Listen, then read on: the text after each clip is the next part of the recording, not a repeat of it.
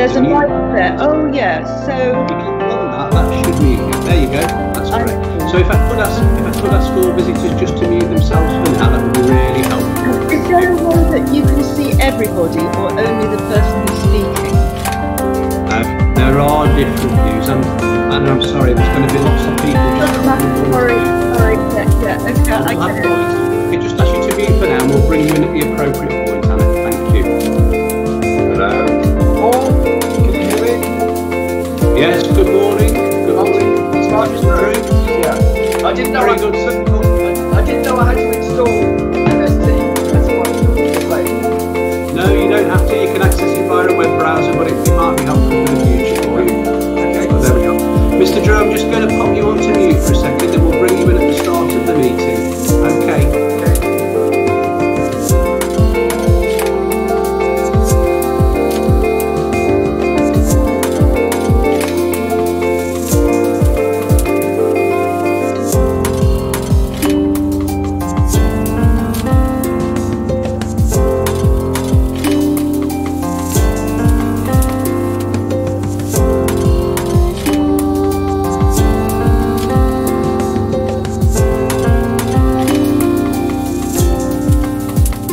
Nick, welcome to the meeting.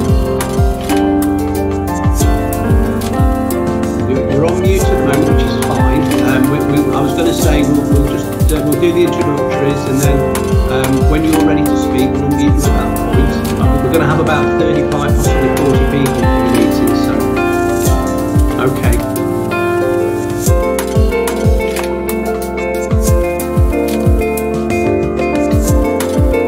Good morning, everyone.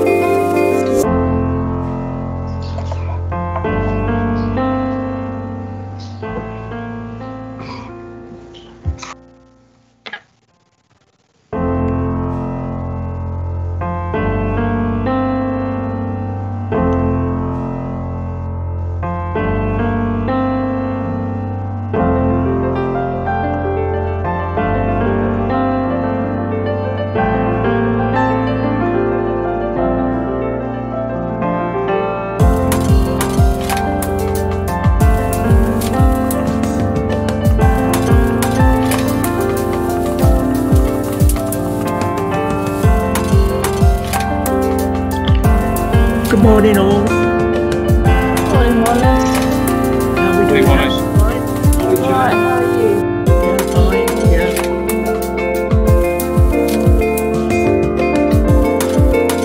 Chair, just a quick update if I may. I know we have a lot of participants with us already, and I just wanted to let you know that one of the speakers has actually got some technical challenges today, and he's just asked if his question could be taken as submitted, which is Dr. Gordon Avery. I can remind again at the start of the time, Chair, start of the meeting.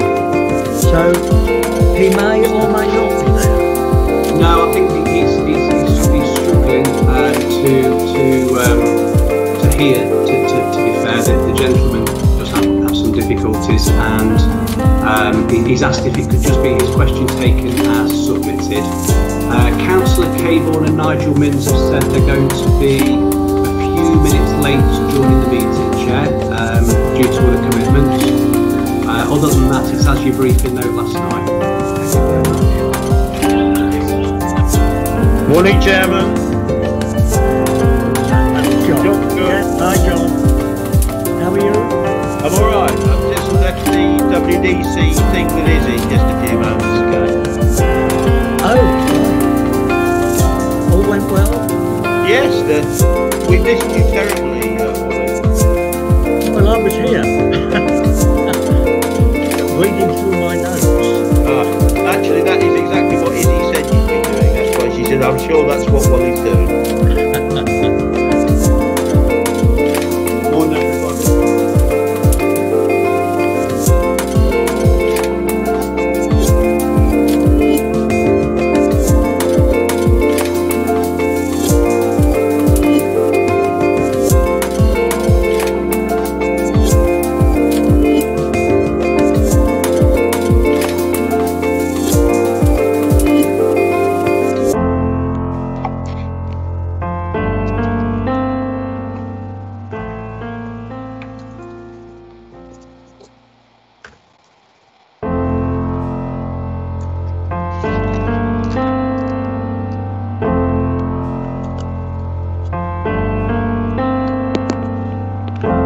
Any final questions, Chair? I'm mindful we're about 3 minutes from the start time, but anything on the notes I sent you?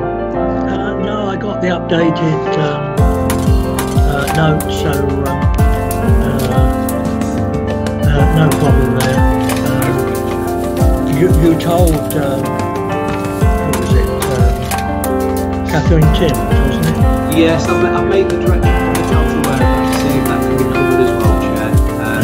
It was slightly out of time, but again, we always try and accommodate where we can, don't we? So. Yeah, and I've assumed that with Martin Drew's new question, then question 2 is no longer on board.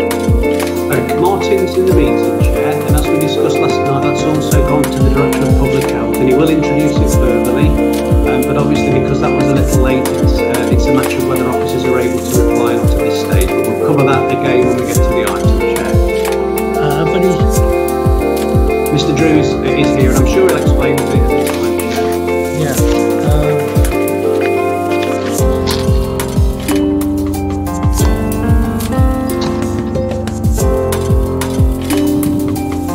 We've only got the one question at the moment. Yeah, I'll introduce it at the time, Chair. Yeah, but if we haven't got time, I'm not doing the second question. Okay, understood. Just depends how long. Okay, Chair. Well, we're getting close to 10 o'clock now. Yeah, because that was taken out of time, wasn't it? The second question. Chair, so there's a note of that in the briefing, Chair. Yeah. How are we doing? Okay, it's about 1 minute to 10 now.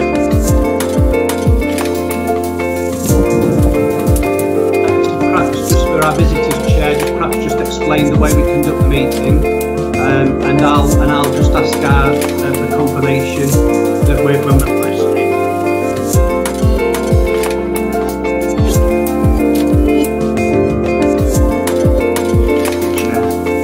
Okay.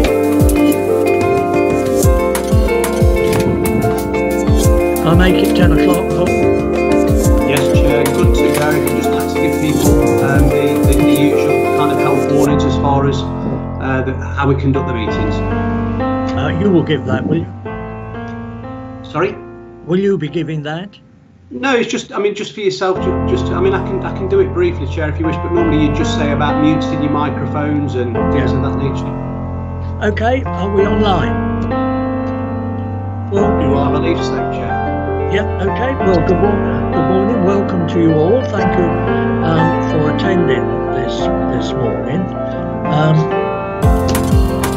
Just to remind members, etc., that when we get into the meat of the agenda, etc., raising questions, if you press the hand, then I will make a note that you want to ask a question and call you in at the appropriate time. At all other times, please make sure that you're muted. Not that I don't like to hear from you, but it's just confusing when you get 3 or 4 people talking at the same time. So please mute and indicate by pressing the hand when you wish to speak. So the first item is apologies. Do we have any apologies, Paul? None have been received, Chair. Thank you. And are there any disclosures of pecuniary and non-pecuniary interest? I'm not seeing anything, so I'll take that as read. The next item... Chair, can I just mention something on that? Sorry, Claire? Yeah? Over the period of COVID, I've been volunteering at the George Eliot, so I don't know whether you need to mark that as any sort of interest. I wouldn't have thought so, to be quite honest. Claire, no. Just thought I'd check. Yeah. Chairman's decision, no. Okay, thanks. Right, on we go. Chair's announcements. There will be an extra meeting I think you've all been notified, of the committee on the 30th of July, 10 o'clock, and we shall be considering 2 items, which item 1 is an item regarding the reinstatement of services which were altered to respond to the COVID pandemic. And secondly, we have an update on the CCG merger proposals. So they're the 2 items that we will be discussing at the extra meeting on the 30th of July. Another item for your information is regarding the Horton HOSC, which has now expanded its terms of reference. This came at the conclusion of the obstetrics maternity service review, and the HOSC has resolved to continue and to amend its scope to be able to scrutinise a master plan for the hospital. However, in order to do this, they do need all 3 councils to agree the revised scope within the health and scrutiny powers, and that will have to go to a meeting of our council for confirmation that we agree. Nothing else I've got. Minutes of the meeting held on the 19th of February 2020. I'll go through them page by page. Page 1, 2, 3, 4, 5, and 6. Are they received as a true record? Only indicate if you've got something or if you disagree. If I get a clear board on hands, I'll assume that they've all been accepted. Okay. Our next item is public speaking. And I think we have 6 people registered to speak to us today. I would just remind our speakers that you have three minutes to speak. And the first person I'm calling on is Dr. Sharon Hancock. Is Dr. Sharon Hancock there? Yes, I see she is.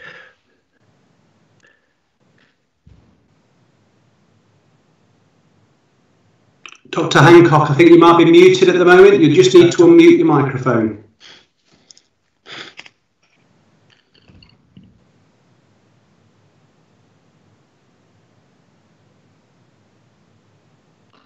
Sorry, Dr. Hancock, still can't hear you. You're muted at the moment. If you hover your cursor over the screen where the faces are, you should see a little bar pop up and a microphone, which you're able to unmute yourself.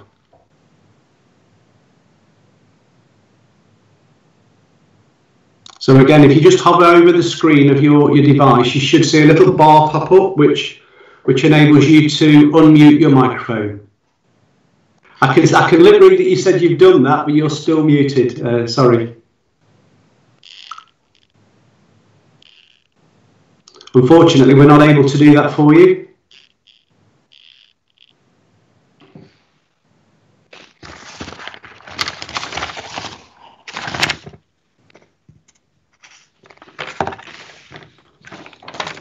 Okay, I can hear you having some difficulty. Chair, I wonder if in the circumstances, and Dr. Hancock, I mean, whether you're satisfied for your question to be submitted as printed. Members of the committee have all received a copy. Is that, yes, I'm getting a thumbs up, Chair, so we'll take the document as submitted if that's easier for the doctor. I think so. I think I saw Dr. Hancock nodding that she accepted that.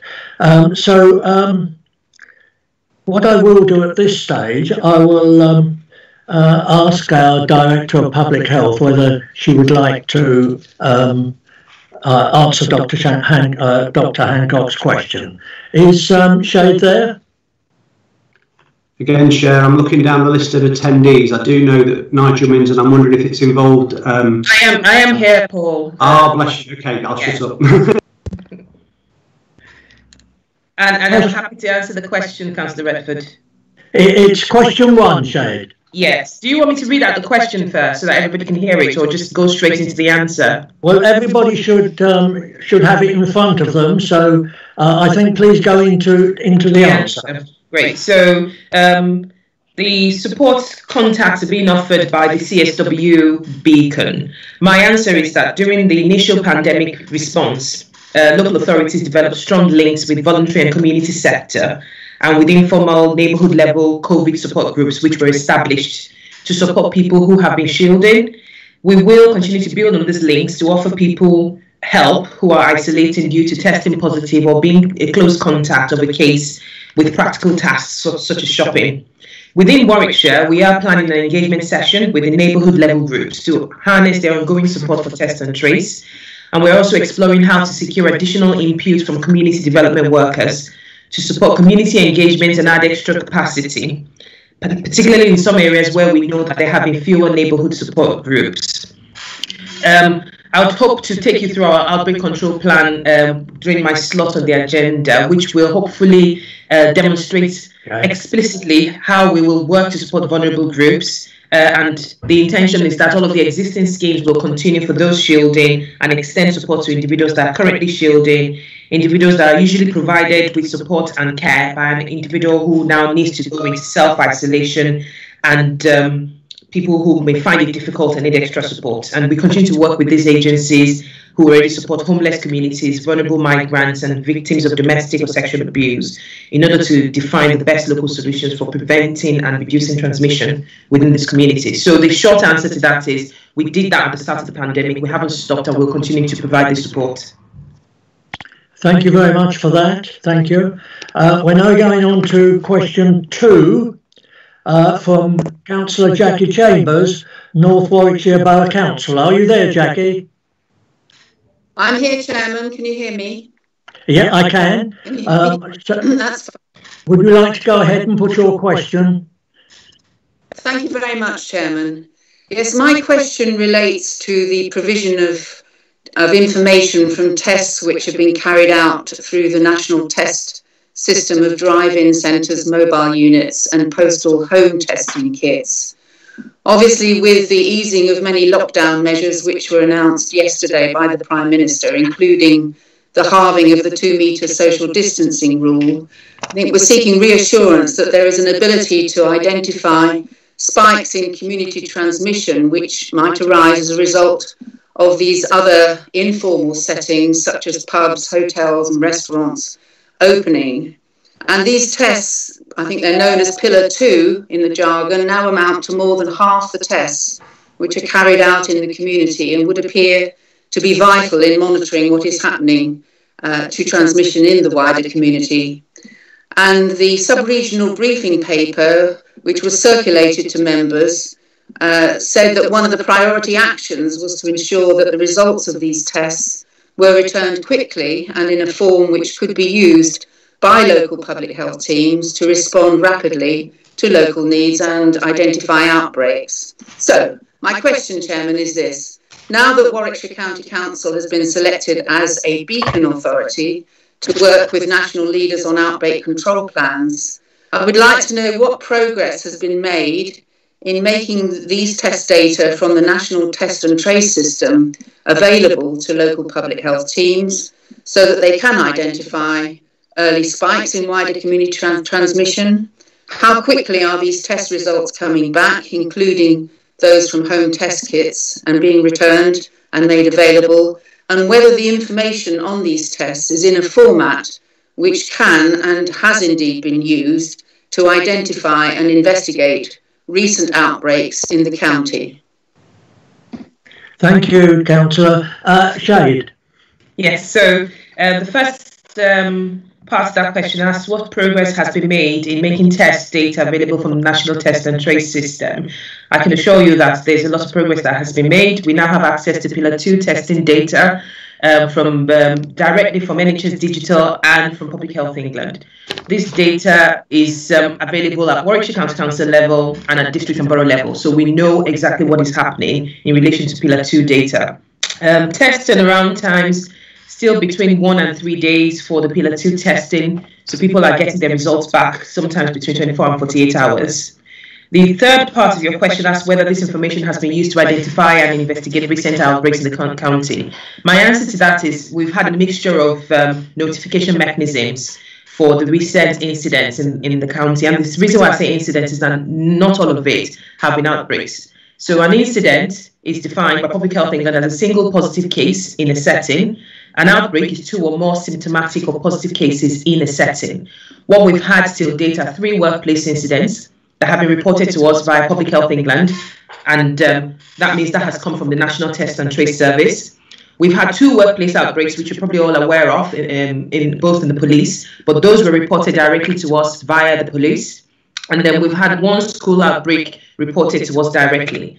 So multiple other school incidents that have happened have just been symptomatic children who then turned out to be negative, and they've come from the National Test and Trace Service. So it's fair to say that we have had a mixture of notification mechanisms. And as the National Test and Trace Service gains momentum, we will continue to see more from the National Test and Trace Service. What I can say is, however, that because we have excellent relationships with our partners in Warwickshire County Council, for example, the relationship with schools, head teachers come directly to us once there's a case in a school or once there's a suspected case in a school. And we continue to leverage on these good relationships to pick up these incidents before they even reach the National Test and Trace Service. Head teachers come directly to us once there's a case in a school or once there's a suspected case. Thank you, Shade. Our next question is from Professor Nick Spencer. Are you there? I think you are. Again, Professor Spencer, you've just muted on your microphone at the moment. I unmuted and then, I unmuted and then I muted myself again. Sorry, too much clicking. Right. Okay, Professor, if you'd like to make your statement and question, please. Yeah, thank you very much. First of all, I'd like to thank the Council very much, particularly Paul Spencer, no relation, who has been very helpful and very courteous in his response. This in a way follows on from Councillor Chambers' question. One of the concerns is about community-based contact tracing, and we have been aware of and in contact with colleagues who are primary care and public health professionals in Sheffield and Calderdale who've established local community-based contact tracing initiatives which have contributed positively to contact tracing, sensitive to and embedded in local communities. That sensitive to and embedded is actually quite an important concept here. By contrast, as far as we can see in the CSW Beacon Test and Trace Plan, which interestingly appears to have omitted isolate from its title, tracing of contacts of individuals in the community is being carried out by cold callers recruited by the outsourcing company Serco with no involvement of primary care or community-based tracers. It's our contention that receiving a request to isolate from a trusted GP is far more likely to be heeded. Contact tracing and follow-up to ensure isolation are skilled and sensitive processes, and the use of remote callers with no local knowledge and no clear plan to follow up is destined to fail. Support during the period of isolation is a vital part of a successful plan, TT&I plan, that is missing from the current plan. So my question is, as a group of retired GPs, public health and community doctors and nurses, we are wanting to try to establish a locally based community contact tracing, isolation and support initiative, working with primary care practices and trained local volunteers. We'd like to ask the DPH to consider meeting with us to discuss how our expertise can be deployed to contribute to a locally sensitive and embedded initiative. Thank you. Thank you very much, Professor. Thank you. Shay, would you like to come in? Yes, I'd be happy to meet with Professor Spencer and colleagues. Definitely happy to meet with yourselves. Well, it is useful, I think, to describe the local role in the test and trace program. So working with Public Health England, our role is to manage complex cases. So the national contact tracers have been put in place to deal with non-complex, straightforward contact tracing. The brief from central government is that local authorities' role is to manage complex cases that are linked with particular settings or outbreaks that need local knowledge and connections to provide solutions, work with national leaders to develop test and outbreak control plans, and develop faster approaches to test and trace. Till date, what we have done is used existing resources and capacity to deal with outbreaks, working jointly with Public Health England.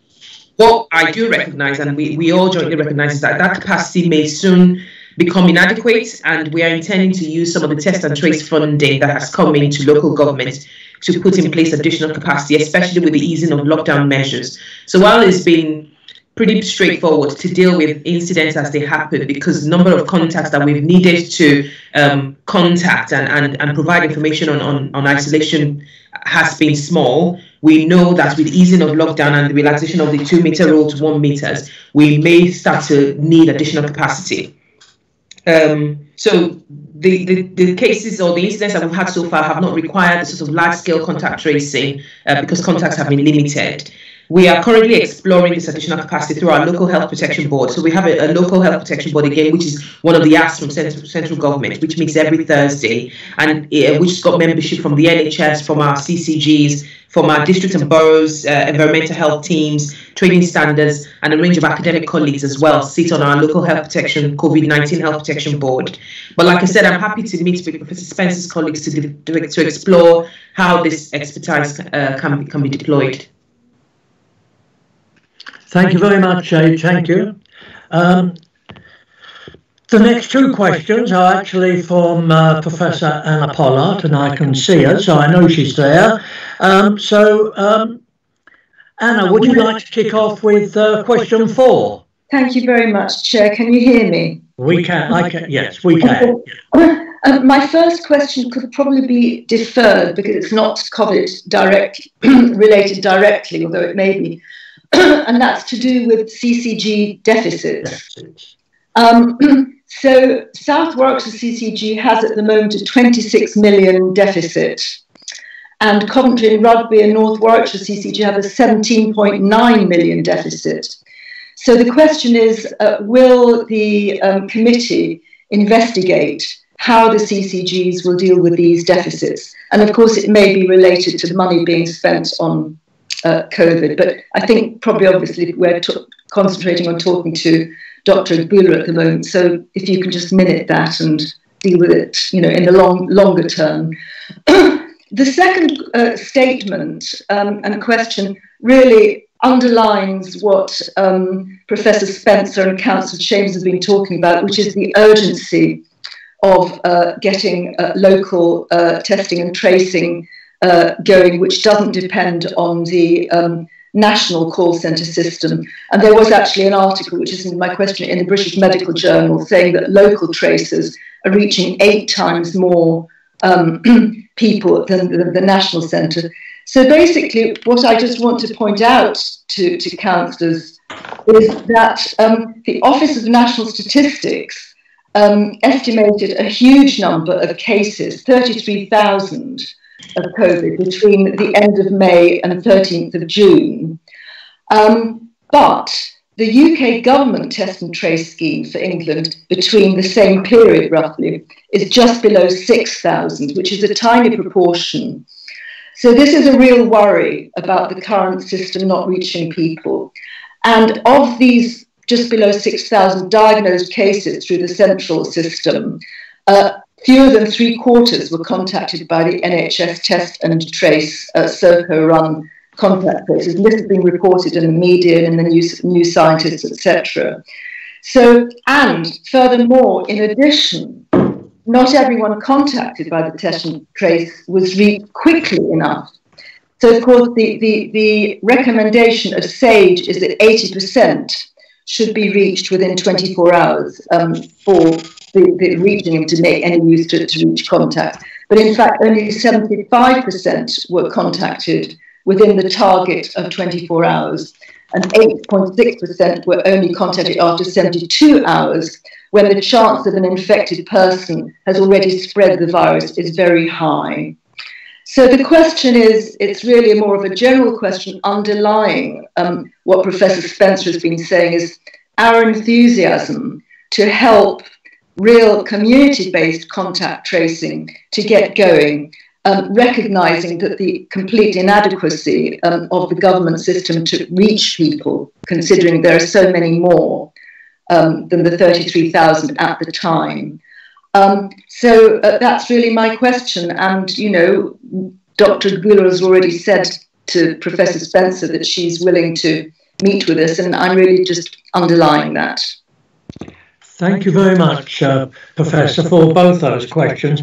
Did you want to respond on anything there, Shade? My response is similar. I am happy to explore working with local health professionals and volunteers. Like I said in my previous answer, our response and our responsibility in relation to test and trace has been to deal with complex situations. Our outbreak control plan centered on the 7 themes which we were given as a brief from central government. So complex issues that cannot be resolved by the regional Public Health England health protection teams, outbreaks that need on-the-ground response, and supporting vulnerable people to self-isolate. We have not required a sort of large-scale contact tracing, mainly because, like I said, contacts have been limited. This will potentially change as the easing of lockdown expands, and we, like I said, we have our local health protection board where we have a range of professionals that already sit on it. We've got money that's coming to us, which we are going to use to expand our capacity. But having said all of that, I am open to suggestions from the committee, from Professor Pollard as well, Professor Spencer and Dr. Pollard, to explore what additional capacity we might potentially be able to bring in. Thank you very much for that. Thank you. Okay, we're going on to question 6, which is from Dr. Gordon Avery. I think he might be having a few problems, I understand. Are you there, Dr. Avery? A similar question.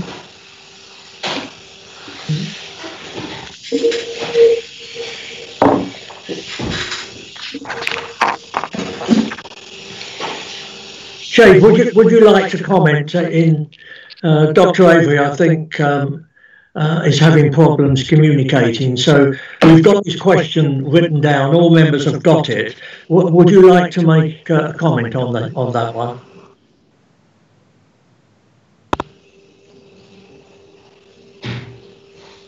Are you with me, Shade?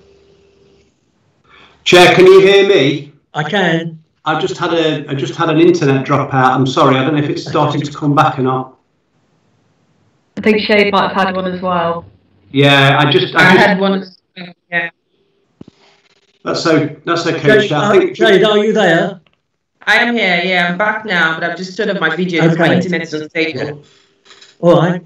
So we're on question 6. Dr. Avery isn't able to be with us at the moment. Well, he is, but he's having communication problems. So would you like to comment on his question? Yes, his question is quite similar to the questions asked by Professor Pollard and Professor Spencer.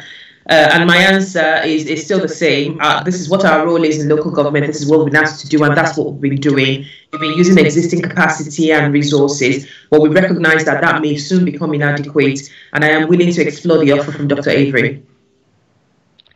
Okay, thank you very much for that. Thank you. Question 7 we have is from Mr. Martin Drew. Are you there, Mr. Drew? Yeah, can you hear me? I can, yes. Would you like to put your statement and question, please? Thanks very much, Chair, and good morning, everybody.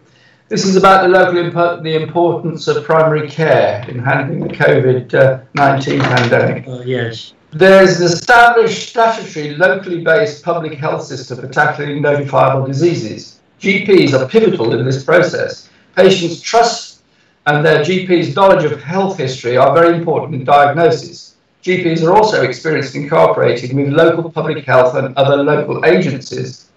A patient with symptoms contacts their GP. If a notifiable disease is suspected, GP tests, sends it to the local public health lab, advises patient to isolate, and GP notifies public health. Test results are returned within 24 hours. If confirmed, public health organises traces to track patients and contacts in the local area. This tried, tested and trusted system involves close cooperation and local knowledge. It has been successfully used widely throughout Europe. However, in the case of COVID-19, the government sidelined this legal process with a centralised, fragmented, unevaluated system. GPs are bypassed because NHS 111 and testing centres did not notify GPs of suspected cases. GPs weren't allowed to test, so confirmed cases were not recorded. Furthermore, many results from independent testing companies and lighthouse laboratories went missing, and many swab tests were false negative due to poor tester training. Until recently, no testing was done in the community. All tests were confined to hospitals. This is probably a major contributory factor to the huge number of excess deaths and the catastrophic toll in care homes. Reliable local testing, together with effective use of tracing data, are key. The advent of autumn and winter months will be a critical time if there is a second COVID wave, together with the usual increase in flu cases. Expert diagnosis by GPs and swab samples taken by trained nurses is vitally important to ensure high-quality results compared with those produced by the likes of Deloitte or home tester kits. GPs play no role in the Coventry, Solihull, Warwickshire local pilot beacon programme for test and trace. They should be brought in. GPs and local public health need to take control and should be funded accordingly. There are willing, retired professionals, and many of the 7,000 Warwick Leamington mutual aid volunteers should be deployed for community contact tracing.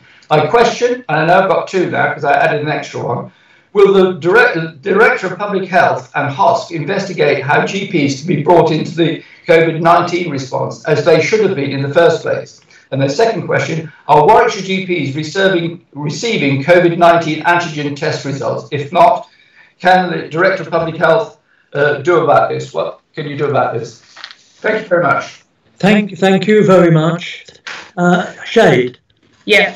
So the first part of that question is whether we will investigate how GPs can be brought into the response. Absolutely, yes. We're doing a lot of work to support local contact tracing, and I'm willing to look at how we work more effectively with GPs.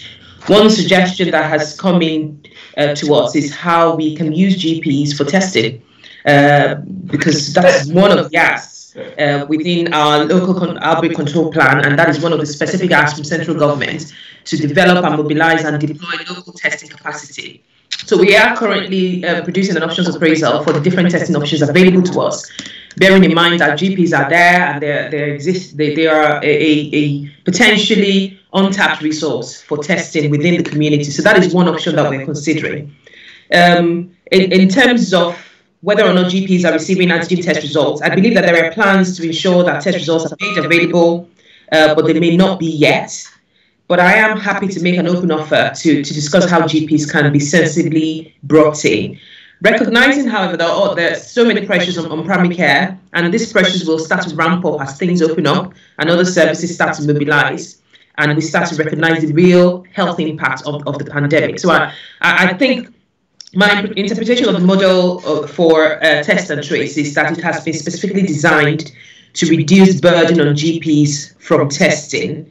And yes, it is up to us to explore how we can potentially do that. And like I said, one of the options we're currently considering is whether to procure and commission GPs to deliver a locally based testing service. But I'm happy to pick up on this conversation and explore how that and other potential options might work. Thank you very much, Shade, for that. Members, there was one further question which was received, but it came outside of the notification requirements. But it has been forwarded to officers for a response. So, just to thank, really, all members of the public who have contributed today.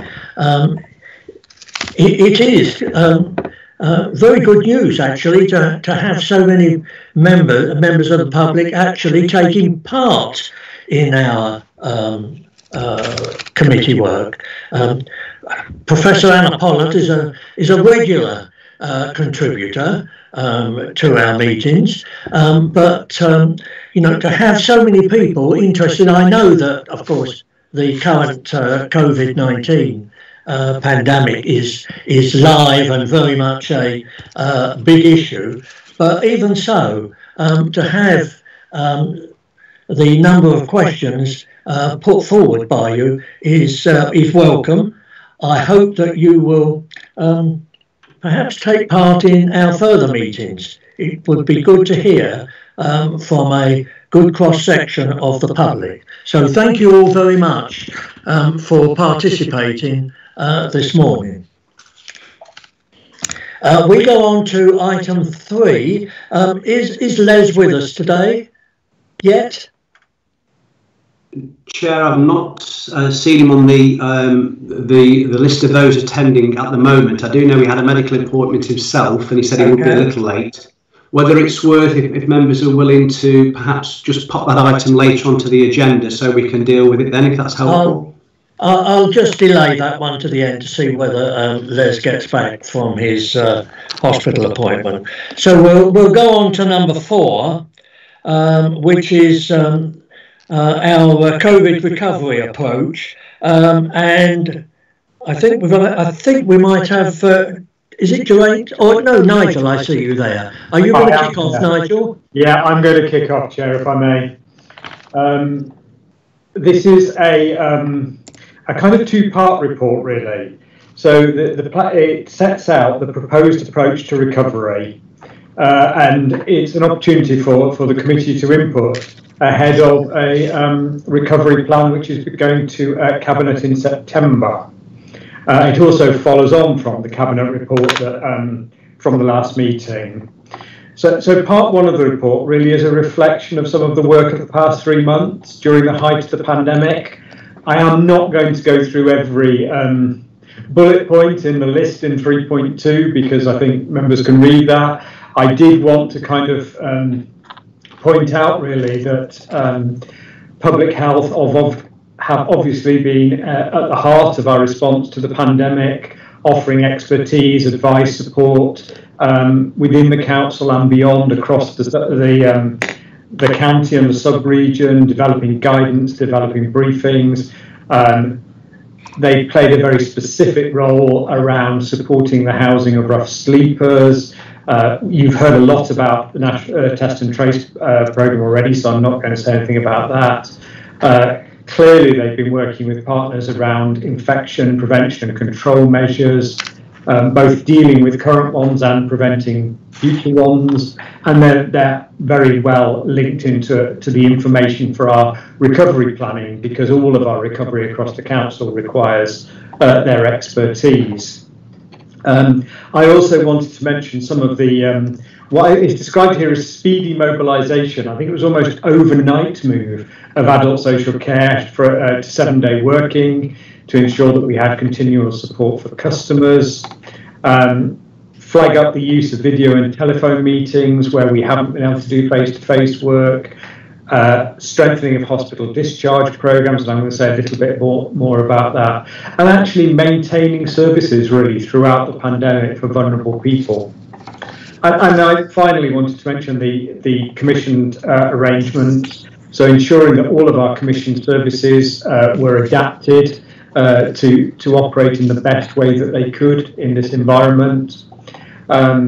Huge amount of work to support care homes and our non-care providers, and the creation of our care home resilience plan, which was very well received by a wide range of partners through an evaluation programme.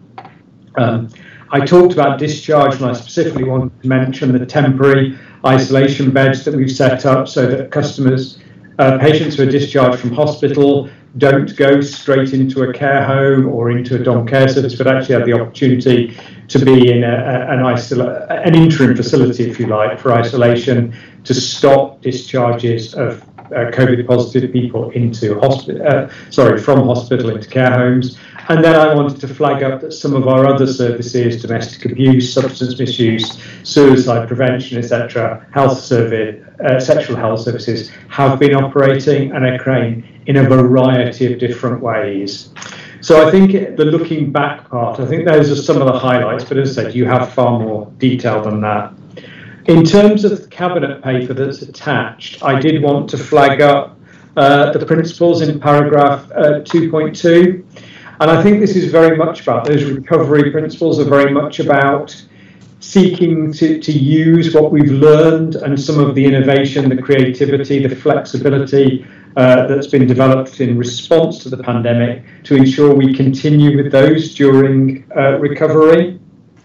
I wanted to flag up that our recovery is operating at a range of levels, and for the specific national, sub-regional, across the county and locally. And I think specifically for this committee to point out that we are very closely engaged with our health partners and the Health and Care Partnership around ensuring that we join up our recovery between the council and our health providers, and of course the voluntary and community sector. And then finally, I wanted to mention just the phasing, I suppose. So the period we're in at the moment is what we're describing as a foundation stage, is very much about reinstating, standing up those services that we can do. The next stage is a much more consolidating period. And then there is the long-term recovery period that comes beyond that, and is probably from the next financial year, really. Obviously, there are a number of cross-party working groups that are being established, and they are briefly mentioned in 3.2, which also give all members, or a range of members, an opportunity to feed in. So I think that's probably as much as I wanted to say, Chair. If I'm happy to take any questions or comments from colleagues and from members if they have any. Thank you, Nigel. Could I just ask you one question? In the media, of course, we've had a lot of criticisms about responses given to care homes. Could you just give a short briefing on how we have communicated with our care homes and responded to any difficulties? Yeah, of course. So I don't have a full list in front of me. There is a really detailed list on the website, and I would draw members' attention to it. So the Care Home Resilience Plan, as it is described, is published on the website, and I'd be happy, or perhaps I'll ask Paul if he'd send out a link afterwards so that members can have a look at that plan. Ironically, although it's described as a care home resilience plan, much of it is a summary of what action we've taken already, because it was designed on a template sent to us by central government. But in essence, so we started with, right at the beginning of the pandemic, we created a separate microsite attached on our website for providers to bring together all the information, all the communications for them, so they had everything that they needed in one place. We also established an immediate system for support around PPE, around personal protective equipment, which meant that we were able to, while we weren't able to supply all PPE to providers, and we encouraged them to continue to use their existing routes, we were able to give emergency supplies to any provider who needed it in order to enable them to access it if ever they came close to running out. So anyone who had less than 3 days supply could contact us and we would supply them with PPE. We have never been unable to meet the needs if it's things that are appropriate for us to be providing. So throughout that, we've been able to respond to every request. I understand we've actually distributed over 1 million items of PPE to the sector during the course of the pandemic.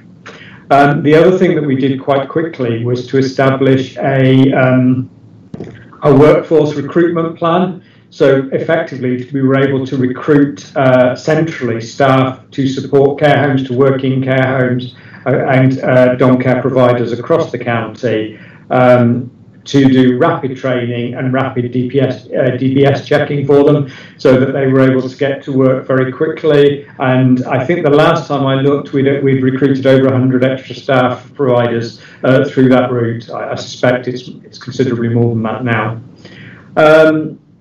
And I suppose the final bit that I wanted to say is about the financial offer. So we wrote to care home providers very early on to say that we would meet all additional costs of the COVID pandemic for our providers during the course of the pandemic. So any additional costs, whether it was workforce costs, PPE costs, infection control costs, whatever they might be, directly related to our providers, we would meet those costs. Subsequently, we had the Infection Control Fund, which was designed to be for 75% of it to go out to providers directly. So in terms, we passported that directly to providers. That came into us on a Friday. We went through the various processes and arrangements, and it was in providers' bank accounts by the following Friday. So I think probably quicker than almost anywhere in the country, really. The money was passported straight out. I know at the time of the plan, we had provided just over £4.1 million worth of direct funding support to providers. That will, of course, have gone up since then. And there will be an update at the end of this month, which will cover June. We're also due to distribute a second tranche of the Infection Control Fund as soon as we receive it, because we haven't had the money yet, beginning of July, which will be another 2.7 million to providers at that point. As I said, it's not everything, but hopefully that's a fairly reasonable overview for the committee. No, thank you, Nigel. I think really from the county, it's been a good response, and obviously our care homes will be thankful that the county has responded so quickly to them. Now I've got 3 members for questions. I've got Keith, Helen and Margaret, so I'll kick off with Keith. Thank you very much, Chair. The intermediate place for people to be discharged from hospital rather than putting them straight back into care homes is a really good idea. And obviously there's been some talk on social media about the George Eliot and people saying people are being shipped out of there. I think people may be misunderstanding, and it might be some cases of people going into this intermediate stand-down area. Can you give us an idea of how many are going from the George Eliot into this stand-down area, and if any are actually then going back the other way? Thank you, Chair. So my understanding is to date, I think all of the people who've been discharged through those arrangements have come from the George Eliot. Certainly the vast majority of them have. And none, as far as I'm aware, have gone back the other way. A number of them have been now safely discharged, having completed their isolation period. Just have an idea what number that is? I don't have the number, but I can share it afterwards. Okay, Keith. Okay, Helen. Thanks, Chair. Yeah, I actually put my hand back down. I'm going to wait till the. Can you hear me all right? Yes, I'm fine. Yeah. Yeah, I'm going to wait till the next item, the work programme, to raise the points that I want to raise. So sorry about that. That's fine. That's fine. No problem. Margaret. Thank you, Chairman. I'd just like to say that I'm being really impressed by the work that's been going on during this crisis at the county. I think they've done an excellent job, so well done to everybody. I was just wondering about the sustainability of some of the things that we've done into the future, which we hope will be normal soon, normal working eventually, and in particular, what we did for homeless people and how much of that can be carried forward, and also the way we have been discharging patients from hospital very quickly, sometimes into the settings you've just described, sometimes back to home, and whether that's a process now that's embedded that will carry us forward. And just on my final point, Nigel, you mentioned standing up services as soon as possible. I just wondered, in the context of our committee, which services are urgent and what the priorities are to get stood up again that haven't been as operable as they might have been during this crisis. Thank you. Okay, I'll try and remember all of those. If I start with hospital discharge, I think that we have benefited hugely from the work that's gone on over the last couple of years around kind of reducing discharge times. So I think we took an approach from the start that we weren't going to have this as a kind of competition between us and the NHS and pass responsibilities back and forward, that our target would be to reduce the overall system delays rather than NHS delays or social care delays. And I think some of that, well, I know some of that the relationships that were developed during that have been really helpful during this period. I have to say that those relationships have improved hugely during the pandemic as well. I think particularly with our community health provider, who are the most closely kind of engaged, so that will be Swift across the county. I think our community services have been really well engaged with social care services, and we definitely don't want to lose any of that. So some of the joint working protocol systems and things, we're really keen, and in fact some of the managers have started to get together now to plan a recovery together, if you like, for those arrangements. There are the one complexity about discharge is that during the pandemic we're operating under different hospital discharge guidance, and one of the things that we're hoping is that the national guidance will remain much closer to the pandemic guidance than to the pre-pandemic guidance, if you like, because actually it is better, it facilitates better discharge. So I think that's the one thing probably that we'd like to push central government on, really. In terms of the homelessness, I absolutely agree. There's been some fantastic work across the districts and boroughs and our public health colleagues who've been working to support people. We would like, of course, to do what we can to continue that and to make sure that those systems work as well. We are expecting imminently announcements around funding and arrangements for that, again, from central government. So I think probably once we've got those, we'll be able to provide a further update on what we are able to do moving forward. And then in terms of prioritisation, I think there are a few things. I mean, in terms it's mainly around our commissioned services at this stage. The one that is most pressing for me, I think, at the moment is around respite, particularly around adults with disabilities, and actually that would be true for children with disabilities too, where clearly it's quite a difficult thing to step up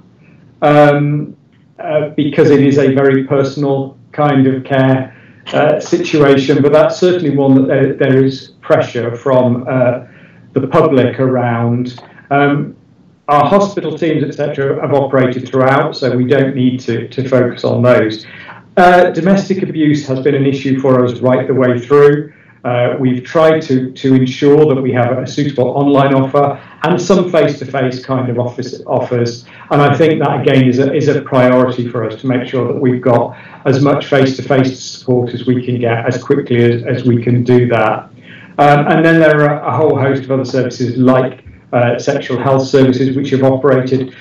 Many of the services are about, they've operated, they've continued to do things, they've worked in a virtual way or in an online way, and it's making them face-to-face again where we possibly can, that I think is probably the priority at the moment. Yeah.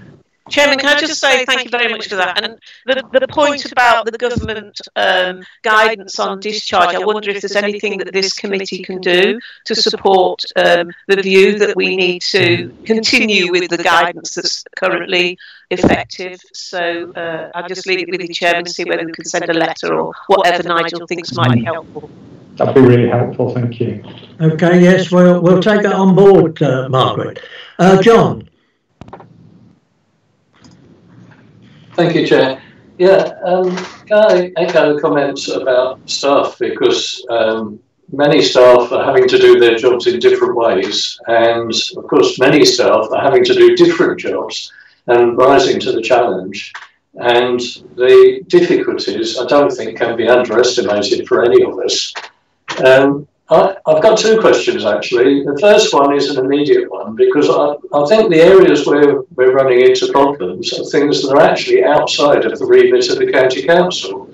We've supplied PPE to care homes, but supplying PPE to dentists has not been our job.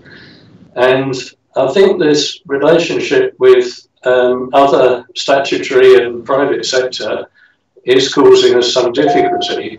And my first question is the immediate one about pubs and restaurants reopening, and at the same time as many children are not going to school. Yeah. And we need to work with the district and borough councils and with the private sector to manage this. But from a health point of view, when pubs and restaurants reopen, for us as local councillors, working with the private sector to get our businesses reopened and with traffic control measures in place, what would be the priority for us as local councillors working with other stakeholders outside of the county council in order to avoid a mass reinfection?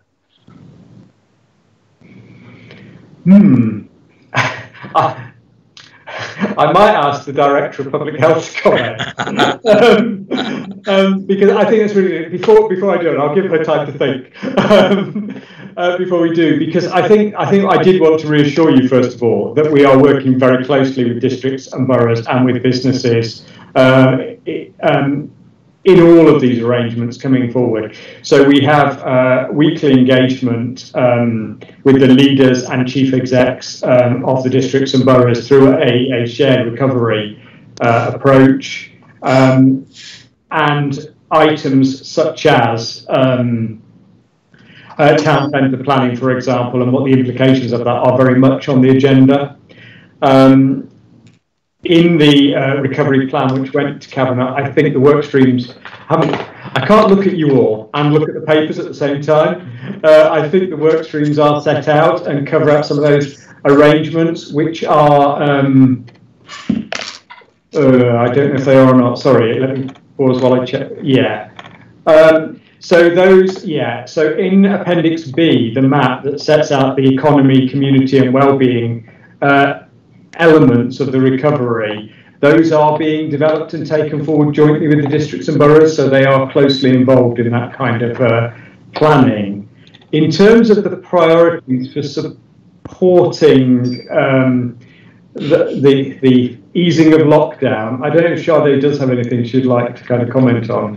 Yeah, so my answer to that would be that we have made it repeatedly clear and explicit that it doesn't matter that lockdown is being eased. We will not abandon the messages that have worked so well from the start of the pandemic, which is about social distancing as much as we can, physical distancing, enhanced hygiene, especially within high-risk settings, hand washing, working with specific settings like we've done, including religious places of worship, supermarkets, a range of workplace settings. We will not abandon that.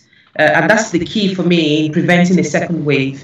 If I have the opportunity to take you through a presentation which I delivered last week to our member-led board, there is a clear priority within our outbreak control plan that is prevention. That has got 6 elements to it. So physical and organizational measures, creating physically distanced environments, infection control measures, especially in key high-risk settings, addressing inequalities. We've all seen the reports in the media about the relationship between BAME and COVID, using enforcement as prevention, and making sure that we communicate as much as we can, and focusing on longer-term approaches to embed these ways of working into the future, bearing in mind that COVID is not an acute problem. It's a slow burn. It's a long-term issue that will be with us for a very long time. So that really is my answer to that question. We cannot relax, and we continue to make sure that whatever it is that we're doing, whatever messages we are putting out there, prevention underscores everything that we do. Thank you. John, you had a second question. That's very helpful, because we've got pubs and restaurants reopening on Saturday week, and I have to talk to the private sector about the traffic measures and the distancing and wider pavements and cycle lanes. And obviously this is really difficult because it's people's livelihoods and the viability of the business. And it's really urgent because it will happen on Saturday week, and the reopening of our present businesses is, well, it's a lot of hard work for a lot of people. But my second question is about the longer term, because when I joined the Health and Wellbeing Board in 2017, I looked at the figures for life expectancy in the UK and found that life expectancy was fairly constant up to 1900. It then increased, and increasingly increased, up to 2010, and then levelled off. And when I talked to John Linan and the Public Health Warwickshire staff, they pointed out that there had been an outbreak of an infectious disease 5 years ago, in the winter of 2014-15, and that partly explained the levelling off of life expectancy, and not really though. And looking at the documents we've had for this meeting, reducing inequalities seems to be a key thing. What I'm thinking is this virus is not going away, it hasn't gone away.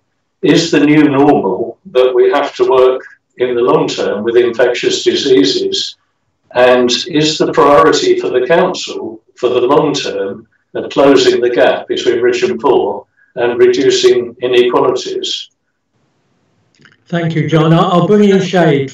Yeah, it's a priority. So when I first came into post, there's a requirement, a statutory obligation on Director of Public Health to produce a Director of Public Health report. And before COVID, that work had already started. And my selection of a topic or focus area was health inequalities. My intention was to shine a light on health inequalities across Warwickshire. Bearing in mind the differences between the north and the south, there's a clear north and south divide in the county. What COVID has done is make it clear that this sort of work and this sort of expose of this divide or the health inequalities within the county is even more important, because COVID is yet another symptom of the clear differences in health and health outcomes between those at the bottom of the social scale and those at the top of the social scale.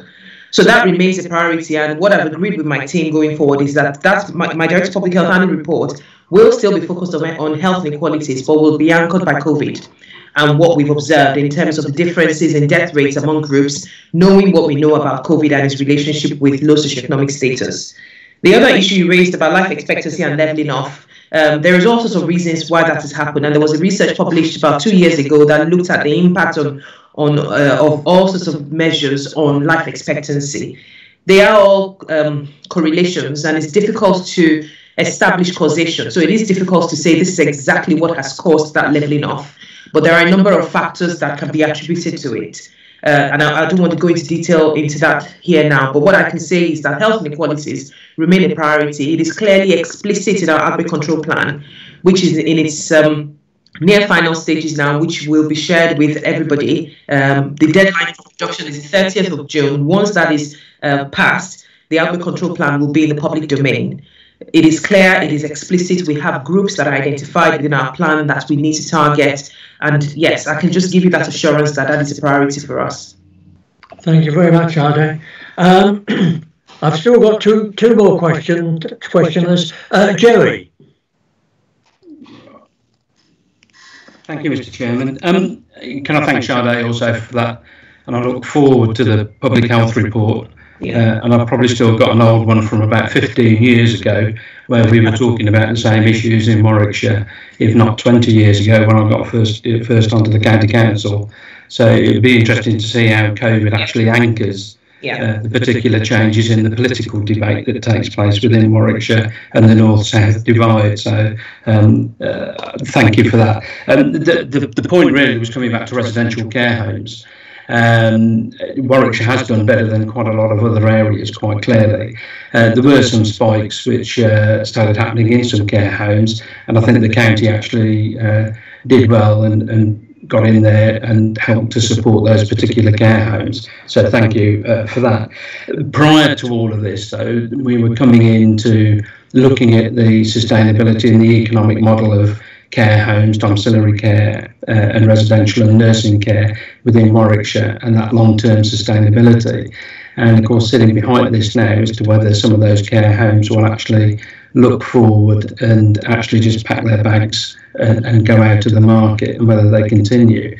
So I'm hoping that within the cabinet working groups and beyond, whether we can actually ramp up that work and accelerate it, because I have some particular fears around that. And can I thank Nigel as well for the point that he made about respite. And I, as he knows, during the process, have picked up increasing amounts of pressures coming from people of all ages. And some of them are quite sad stories where people were actually literally on the verge of if you like, getting knives out and not doing the right thing, but they were actually through those telephone calls. And I think the county did what it could do, but actually those people are still in their homes and they're still looking after either their mothers or sons, daughters or whatever. And I know there's a desperate need to try and get that out. Now, whether we can do something further with social prescribing and the local support groups and actually ramp up some of the advice and help coming through those support groups. I know the ones in our areas are doing regular phone-ins, and that seems to have alleviated the position and helped, but I think that just needs to be accelerated as well, and I hope the cabinet working groups can move that. But respite is a massive key issue for mental health, and I'm surprised that some abuse side has not really gone on, which we'll never know about quite clearly, but that needs to be accelerated. But the sustainability of care homes, we need to get that sorted. Yeah, Chair, if I can respond. Yeah, thank you. So first of all, I agree with everything you say about respite. It is really important, and as soon as we can do it, we will. And as soon as we can do it safely, it is absolutely a priority. In terms of care homes, I also agree with Jerry. It is currently probably the #1 recovery priority for our social care commissioning teams is the sustainability of care homes. We don't know at this stage what the public attitude to going into a care home or a nursing home will be moving forward. I think there is a recognition that there may be nervousness about it because of the situation that's happened. Vacancy rates currently are higher than we would normally see, and we don't know how long that will go on. Clearly there is national work going on, and ADAS, the Association of Directors of Adult Social Services, are very closely engaging with government about what we can do to help support sustainability. But I think Jerry's right there in both terms of our work and in terms of those member groups. Making sure that we can do everything we can to support the market is really important, because what we can't do is afford to lose them. Thank you, Nigel. Thank you, Jerry. I think you made some good points there. Thank you very much. I've got one more to speak. Chris Bain. Yeah, thank you, Chair. Can you hear me all right, yeah? Yeah, we've got you. Thank you. I like the balloons. You like the balloons? Yeah. It's a big improvement on my flat, I can tell you. The discussion on inequalities is a really important one, because the World Health Organization says that inequality is the main driver of the pandemic. And when you look at some of the public health guidance in certain social circumstances, it's easier to apply than it is in others. So if you're living in a flat with 6 other people, it's quite difficult to get the social distancing and all the other protocols correct. So I think that there is an issue there about inequality, and it will play itself out in time. But the main point I wanted to make really was about the discussion earlier about homelessness. And as people will know, we have a homeless project in Healthwatch. And what we've noticed since the outbreak of the pandemic is that primary care, and in particular general practice, has taken a more flexible view towards homelessness and the ability of homeless people to register at practices. And what I wouldn't like to see is that greater flexibility lost once the pandemic has taken its course and we move properly out of lockdown. I think the new flexibilities that have come in place that we've been asking for a couple of years now, I'd like to see those stay in place, because now we have very clear examples of how that new flexibility is practical and can actually improve care for people who are homeless. So I'd like to this committee to keep an eye on those new flexibilities to ensure that they stay in place once the pandemic has run its course. Thank you for that, Chris. Nigel, did you want to respond? I mean, I would say that I agree with Chris. That would be really helpful. I don't know if we've got anyone from the CCGs on the call today either who might want to comment on primary care. I have no idea. Yes, I'm on the call, Nigel. Hi, Jill. I'm on the list, of the participants list. I say welcome comments from Chris, and he's absolutely right. We have been talking about this issue for a couple of years, and the COVID pandemic has really helped on this front. I think that we do need to try and keep this up afterwards. So very happy to have a conversation with him about how the best way we might go about doing that from his perspective. So happy to have that chat, Chris. That would be great, thank you. Yeah, thank you for that, Chris. I think also it's an item that we can follow up perhaps in our work programme, or some regular updates on briefing notes. So I'll follow that one up as well. I haven't got any more questions flagged up. So if there are no more, then if we could go to the recommendations, 1 and 2, are they generally approved? Non-show of hands will indicate that approved. Okay. Thank you very much for that. Thank you. I think we'll go straight, as I can see Sade smiling there. I think we'll go straight on to the next item, which is the what's it called, task and test and trace and isolate program. And then I have noticed that Les has booked back in, so we'll have his session if the members have got any questions for the portfolio holder after Sade has completed item 5. Okay, can everybody see my screen? I can, yes. Okay, so I've just shared the presentation that I delivered to the Member Engagement Board last week, and this provides details of the test and trace program locally. We've dropped the track, so it's just test and trace, and hopefully provides a flavour of what we're doing, where we are, and how things are progressing. So the aim of the plan is twofold. The first is to reduce the number of new community cases of COVID-19 to 0. and to reduce the impact of the virus on our most vulnerable groups, which ties in with a lot of the conversation that's already happened today in relation to ensuring that health inequalities is a running theme in the plan. We have 8 priorities in our plan. The first is around community engagement to build trust and participation. And the choice of this as the first emerged from a conversation with leaders from Coventry and Solihull and wider partners and stakeholders who agreed that the core of test and trace really relies on public participation. You can't do test and trace if people are not going to request for a test when they feel unwell or when they have symptoms, or if people are not going to self-isolate when they've been asked to. So the earlier we start to communicate with our communities and build trust, the better.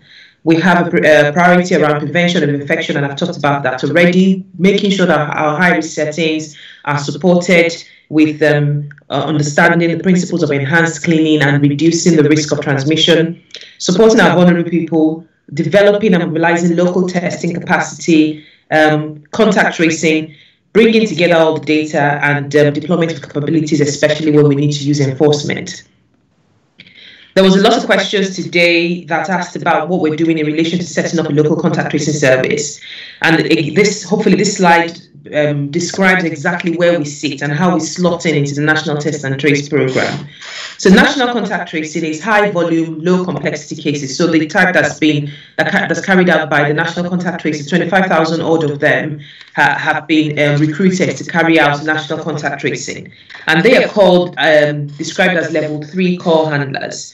So level 2 are professional contact tracers who receive escalations from level 3. When level 3 contact tracers can't deal with it, they escalate it to level 2. We are sitting at level 1, and we are meant to deal with complex cases, working in conjunction with Public Health England, and solving or managing outbreaks that need local knowledge and connections. We received some money from the Department of Health and Social Care, you're probably all aware, 300 million, and the allocations have come through per local authority. 11 local authorities have been selected to work as beacon sites, and Warwickshire, Coventry and Solihull are the only ones in the West Midlands. This slide is probably out of date now because the numbers are slightly different, but what it just shows is that numbers probably do not tell you the real picture. What you need to look at is the rate per 100,000, and the rates on that slide tells us that Solihull has the highest rates within the beacon. So what we've done is produce sub-regional arrangements. Now, sub-regional arrangements recognizes the role of different partners within Coventry, Solihull and Warwickshire. This is a busy slide, and I'm happy to share this presentation because I've delivered it at a range of meetings and forums already. We've been asked to develop clear governance arrangements. Now, the way our governance works is that we have a joint Coventry, Solihull and Warwickshire Test and Trace Sub-Regional Advisory Board, which has as members the leaders from across the 3 local authorities, Monica as Chief Exec of the lead local authority. So Warwickshire County Council is the lead local authority for this work, Public Health England, myself as lead DPH for the work, and an NHS representative. Underneath this sub-regional advisory board sits our member-led engagement board, which is chaired by Les, and brings together members and some key stakeholders from our districts and boroughs. Underneath that sits the local COVID-19 Health Protection Board, which is chaired by me. And I alluded to that earlier on. That brings together colleagues from the NHS, our CCG, our district and borough environmental health colleagues, trading standards, academic colleagues as well. And each of these boards have different functions. Within Warwickshire, that's our governance structure. So we've got our Test and Trace Advisory Board. We've got our Member Engagement Board. It's got shadow written in it now. By the end of June, it will no longer operate in shadow form. We've had our first meeting on the 16th. We have another meeting on the 29th, which will be in public. And then underneath that is the Warwickshire COVID Health Protection Board, which is chaired by me and leads on all the operational elements of delivering the outbreak response or the local test and trace response. So just a bit more detail about our 8 priorities. I've talked about the importance of community engagement to build trust and participation. We've developed a range of media protocols. The importance of community engagement and communication is becoming more and more stark as we move into responding to small incidents. You've probably heard in the news some of what's happened with George Eliot Hospital, what's happened with the police outbreak. It's just brought home the points that we absolutely need to be clear in our comms and engagement with communities and our partners. I've talked about prevention as a key part of our outbreak control plan and how it's got 6 different domains to it. I've talked about that already, so I won't go into too much detail. But we recognize that, especially with easing of lockdown and the relaxation of the 2 meter to 1 meter rule, prevention is absolutely critical. The better we can do prevention, the easier it will be to bring down the numbers and hopefully eradicate COVID-19. We talked about high-risk settings and communities. There's a recognition within the plan that's care settings, schools, workplace, certain healthcare settings, homelessness, settings used by people, rough sleeping and homeless people, represent high-risk settings. The beauty of this plan, and I've said this in previous meetings, is that we've produced a plan while working on the plan. So we are in response mode. We're dealing with these incidents as they happen, and we've put into the plan key learning. So our plan is not entirely based on theory. It's based on what we have learned and what we've seen has worked. I've talked about vulnerable people as well, because there was a question that came from the public around how we would continue to support vulnerable people. We've done that, and we'll just build on that and continue the good work that we've done, working with a range of agencies who already support these communities. Testing capacity, absolutely critical to our plan. So we've had the opportunity to explore how we might potentially deploy that this week, working with Nuneaton and Bedworth, and looking to see whether we can deploy very quickly a mobile testing unit to that part of the county. We're working with sub-regional colleagues to ensure that there's mutual aid where we need testing, but as and when we go along, we're responding locally to outbreaks as they occur. Contact tracing, we've been asked a lot of questions about this already. We are working and dealing with high-risk complex settings, so healthcare, schools, homeless communities. We've dealt with a number of school incidents, a number of workplace outbreaks as well, and we continue to use our existing capacity. I've talked about the recognition that we might need to expand this capacity as lockdown eases and the potential for a bigger pool of contacts starts to emerge. We might need to expand this capacity, and I did say that I will take up the offer that's come from a range of people, Professor Spencer and colleagues, to explore how we could potentially do this. That just gives a summary of the National Test and Trace Service and the ask from central government in terms of what we're expected to do. Data and ensuring that we're linked in with the Joint Biosecurity Centre is a key part of our outbreak control plan as well. We'll be looking into bringing data. I already talked about access to Pillar 2 data. We're getting that as well. We regularly share a daily intelligence briefing with our members. We have asked that our intelligence analysts add information on Pillar 2 testing to that briefing. All we've had till date is Pillar 1 testing results. So Pillar 2 testing is going to be added to that. And we'll continue to bring that together as well. Enforcement, we've made it clear within our plan that enforcement will be a last resort. So if we do everything else at the top, we hone down prevention and we get it right, then we will not get to a point where we need to use enforcement. But we recognize in our plan that there are certain pieces of legislation that gives us the power. There's Health and Safety at Work Act, there's the Public Health Communicable Disease Control Act, and the Coronavirus Act that gives us these powers to put in place enforcement measures. But we're hoping that this will need to be considered carefully and will be a last resort. We know we're going to need money, and like we said, we've got some money. We've got our allocation in Warwickshire County Council. We've worked up a plan for how we're going to use this money, identifying gaps and linking those back to our outbreak control plan priorities to ensure that we don't miss a trick in defining exactly what we need in terms of resource capacity. Those remain our priorities. The plan has been developed. Approval by the end of June is going out to all the different boards across all 3 local authorities this week and next week. I said we're in response mode and we're currently responding to incidents and outbreaks as they occur. We've established our sub-regional testing capacity. All our boards are established and have been stood up, and they're meeting regularly. We'll continue to refine our data flows, and we are producing a coordinated comms strategy. That's the end of my presentation now, and I will take comments. Thank you very much for that, Jade. I have one showing at the moment, Pam Redford. Are you there, Pam? Yeah. Thank you. Sade, there are some concerns that I have. Many people are not symptomatic and therefore would not consider themselves to be put forward for any sort of testing.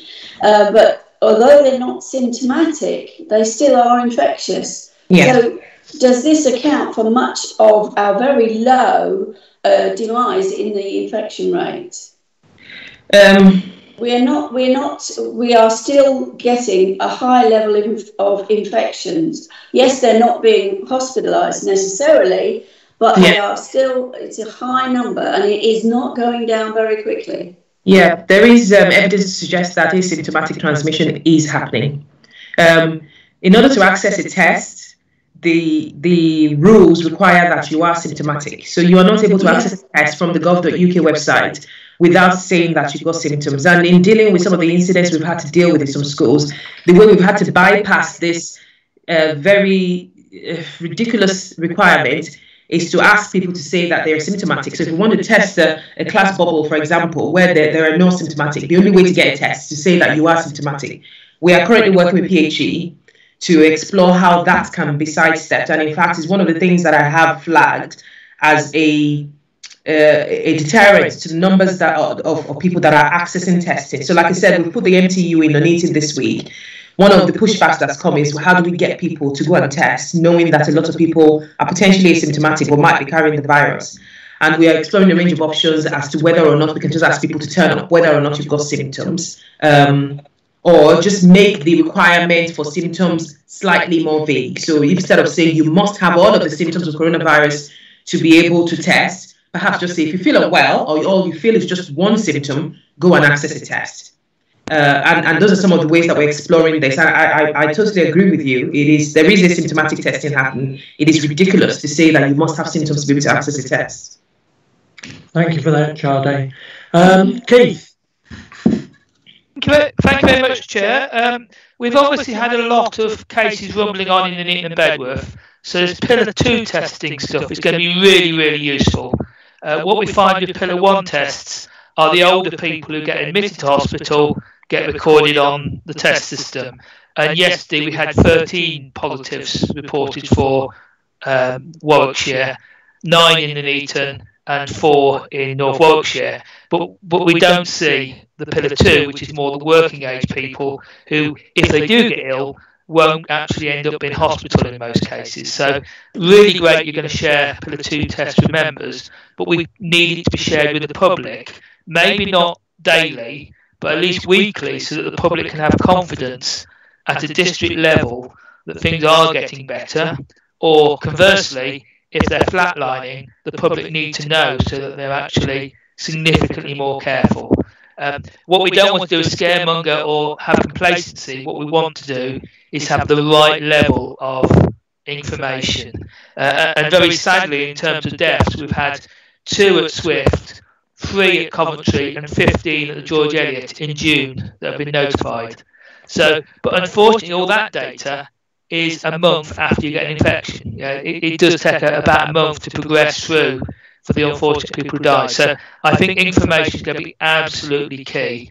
And on your enforcement idea and slide, we really need better enforcement at places like supermarkets and things in the areas where these Pillar 2 tests are showing there's a lot of infection in the community. That is really key. And I don't know if you can share with us the rough amount of Pillar 2 positives we're getting in each of the districts in the last week or so, because that would be really useful to see how they compare with the Pillar 1 tests. Thank you very much. Okay. I'm happy to share that. It's very small numbers at the moment, especially when you start to break them down by districts. But I'll speak to our intelligence colleagues and see whether we can share that to the first instance. But like I said, there is an agreement that we made with them that they will add Pillar 2 testing to the daily intelligence update. Whether that will now be added at district and borough level is something I need to verify. Thank you for that, Sade. If I just may come back on that. Carry on, Keith. It's really useful that the Pillar 2 is a lot lower than the Pillar 1. That's information we didn't have, and it gives you an idea as to whether the problems are rooted in the hospital type setting or in the community, because they test totally different age groups and totally different stages. Obviously, the Pillar 1 tests are really when you get to being admitted at the George Eliot, or I believe from the staff. Is it right that the staff also get in the Pillar 1 group rather than the Pillar 2? Yeah, staff are in Pillar 1. Thank you. Margaret? Chairman. Thank you. Yeah. So, my questions surrounding George Eliot as well, and the number of cases that seem to be disproportionately high there. And my question really is, I'm not clear on this, whether these are people from the community going into George Eliot, or whether we actually have an outbreak in the hospital itself. And if we did, whether you would be able to identify that and deal with it. If it is community-based going into the hospital, then presumably you will have a number of outbreaks in the community which you're investigating. So it may be a combination of both, but I'd just like a little bit more clarity about where these numbers are coming from. Yeah. So we've had some clarity from George Eliot. What I can say is the data today suggests that the numbers are coming down in George Eliot. So the picture is much better and it is improving. The numbers tell us that it's a bit of a mixed picture. So there is some transmission happening in hospital. So the broken down transmission by whether or not it's definitely acquired in hospital, probably acquired in hospital, unlikely to have been acquired in hospital. And we received that breakdown of data. What we know is that 35% of the infections that happened within a 1 month period happened within the community. So we're unlikely to have been acquired in hospital. About 16% were definitely acquired in hospital. 25% most probably acquired in hospital. So it was clear that there was some transmission happening within hospital, but there was some transmission. There was a number of COVID positive patients that had come in from the community. The next step for us now, which is what we've asked for, and as you know, these things happen really slowly. I've asked PHE and I've asked George Eliot analysts to see whether or not we can have postcode breakdown of the 35% that appears to have come in from outside the hospital, to see whether or not everybody has definitely come in from the north. Because there's been some speculation that we get some patients from Hinckley and Busworth, for example, and it may not all be down to what's happening within the community. So I'm still waiting for that information, but that's what we know. But I think the key points to bear in mind is that the data that I've seen this morning suggests to me that whatever was happening to George Eliot is coming down, and it is a much improved picture. Sorry, Chairman, can I just follow that up with, the hospital transmission, the transmission of disease that's happening inside the hospital, is that disproportionately high compared to other hospitals? And if so, are we intervening with infection control measures, etc., that are needed to keep that up? Yeah, so we get a detailed breakdown of what's happening in George Eliot, Swift, and UHCW on a daily basis. It used to come on a daily basis, now it comes 3 times a week. And it is clear that George Eliot is very, very different to UHCW and it's very different to Swift. So that answers your question. In terms of what we're doing, yes. So I put a video out, which is on the Warwickshire County Council website, which describes the steps that's being taken by George Eliot. And they appear to be doing all the right things in terms of closing all the beds, closing the wards that have been disproportionately affected, minimizing staff movement between the wards, enhanced cleaning throughout, testing, expanding testing. So whilst they started off with testing just the staff in those 4 wards where the increased number of cases were observed, they are now moving to testing all staff. So they are taking all the right steps, and I believe strongly that will be reflected in the numbers as we move along the weeks. Thank you. Jerry. Thanks. Can I thank Sade for the presentation? Very useful. Very helpful. And I suppose partly this question because Les is now in the meeting as well, so it will save me asking this when it's his portfolio a bit as well. The bit I'm quite interested in is the local lockdowns and how that decision will be made. And there was a debate which was sort of had with Monica yesterday about this as well, and about how that will be triggered and how that will go on. And I know Les would be involved in that. And it's coming back to Keith's point, really, about local information which is out there publicly about whether it's the R rate or whatever to do with the community and the confidence of people out there, and about operating. And I think, as Keith said, I think it's going to be absolutely crucial going forward as we go into the next few months as to that, how we get that message, the correct message across. And I think the insight, the business intelligence we're getting is great, but I think that probably now needs to change going ahead, do you think? And we actually need to be reflecting, if we can, things like local R rates and bits and pieces. So as community leaders and elected members, we could actually be, if you like, the mouthpiece of what's happening on the ground and saying this is what's going on. But there will come, I have no doubt, at some stage where we're going to have a local lockdown. And I'm still not clear, and I wasn't clear from yesterday, the mechanism of how big that will be, whether that's going to be Warwickshire, Coventry, West Midlands, and nobody seems to know really until something happens where you could say, that's it, we're going to close down Nuneaton, but the rest of Warwickshire's fine. Any comments, Sade? The question about local lockdown I've been asked many times, and my answer to that is always, that is currently not within the gift of local authority. If that changes, we will be made aware.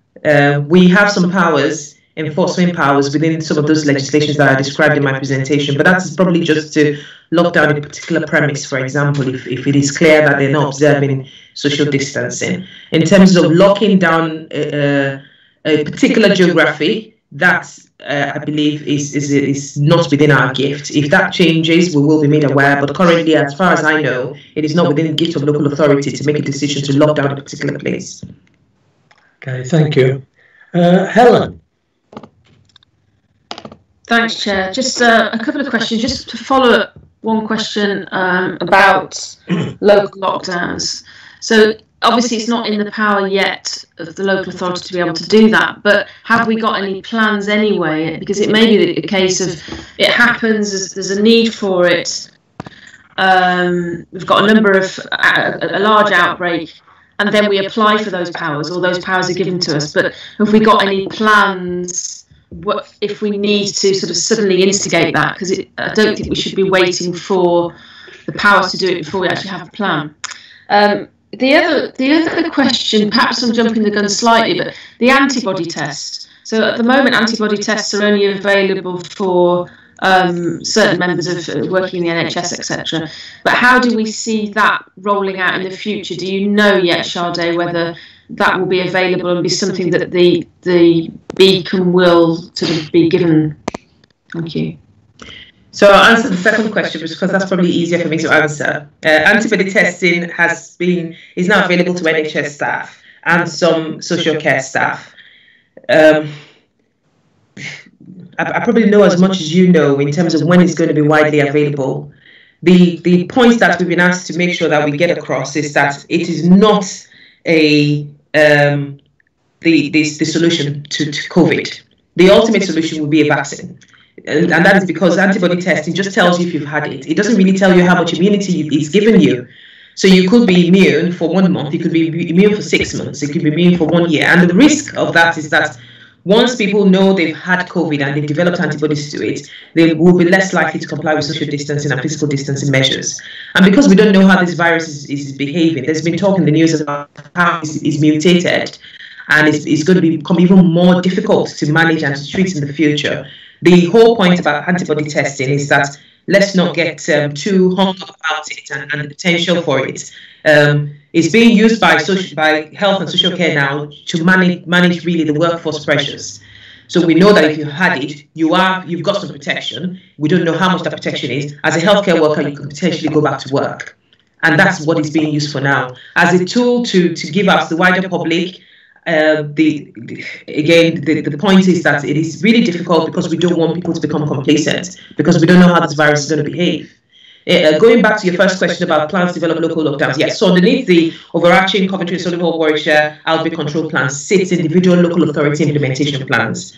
So there is going to be a lockdown action plan in case we get to that point where we've been asked to implement lockdown in a particular place. But that has not been fully developed now. That is still being developed and it is in progress. In relation to the antibodies, I guess that healthcare staff that have had the antibody tests and perhaps tested positive have then gone back into work. hopefully they will be monitored to see whether they get it again, or and that will give us evidence about whether the virus is mutated. Is that being done? Is that? I would imagine that it's been done. I'm not really privy to what's happening with people that have had the antibody testing and have gone back into work, but I would say that makes sense to keep an eye on them. If they do start to develop symptoms again, that should start to tell us and build some sort of database of information of how the virus is behaving, how much protection lasts, and whether or not it's really the answer that we want. I would imagine that's happening, but I don't want to say what I don't know. Thank you. Thank you. Keith, you have another question. Yeah, I just want to come back when Charlie said there was 4 wards at George Eliot that was infected, because people have a lot of fears about obviously going to the hospital, and obviously most of the hospital is going to be and have been fairly clean anyway. So a bit more information on these 4 wards, and if they're now back in use, and if they were the red wards, the green wards, or the sort of not sure wards in terms of the people going into the front door. That'd be useful to know. I can't provide the detail on the wards, I'm afraid, Keith. I just know that the initial outbreak were concentrated in 4 specific wards, which have now been tackled. But in terms of the actual detail, no. And that's part of the reason, one of the reasons why I don't want to comment in detail about it is because NHS England are clear that we don't want to discourage people from going into hospital. We've had enough excess deaths. We don't want people not to go into hospital and die from something non-COVID related because they're afraid they're going to contract COVID. George Eliot is doing everything that they should do. The numbers are coming down, and that's the message I would like us to take away from here. Okay, thank you, Sade. I haven't got any further notifications from members for questions. Oh, I have one. Pam Redford. Thank you. Can I just ask you about the Nightingale Hospital? Our particular one, I understand, is in Birmingham. I'm just a bit confused why, if somebody is admitted to hospital with a COVID, with definitely COVID, they are not being transferred to the Nightingale Hospital there, so that releases the hospital, the local hospitals, whether it be George Eliot or Swift or wherever. Because as far as I can see, they're not being transferred there, and I thought that was the whole idea. Do you want me to take that away, Pam? I would not be able to tell you the reasons why. I mean, I can take that away. I would actually like to know why, because I don't understand.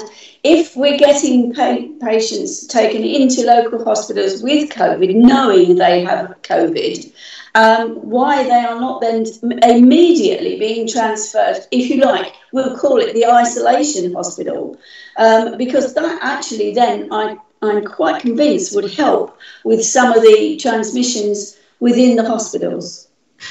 Yes, I agree with you, and I'm happy to take that question, Pam, and come back to Paul with what I find out.